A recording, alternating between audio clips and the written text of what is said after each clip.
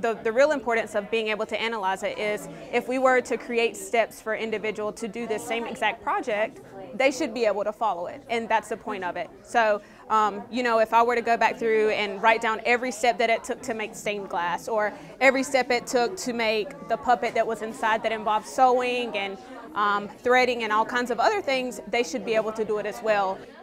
Do you like him? If I had a client who had sensory issues, that was their deficit, definitely the fact that the cheetah is very soft and plush is kind of more, they are more willing to maybe engage in touch and interact with the cheetah. So there's a lot of soft textures, even with the leaves. The leaves are very soft textures as well. So it would kind of engage them into wanting to like touch, see, feel, because a lot of times they have issues with touching different textures. So now if they touch something soft, they're more susceptible to touching maybe now the branches, going further and further into different textures and being comfortable with them as well. Students today are presenting projects that they completed as part of their graduate course, Engineering Health Through Creativity.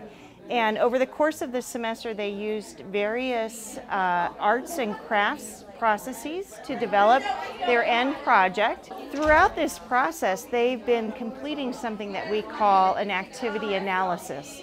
So they've learned the skills of being able to look at an activity that an individual might complete and analyze the types of motor skills, cognitive skills, even social demands that might go into completing the task.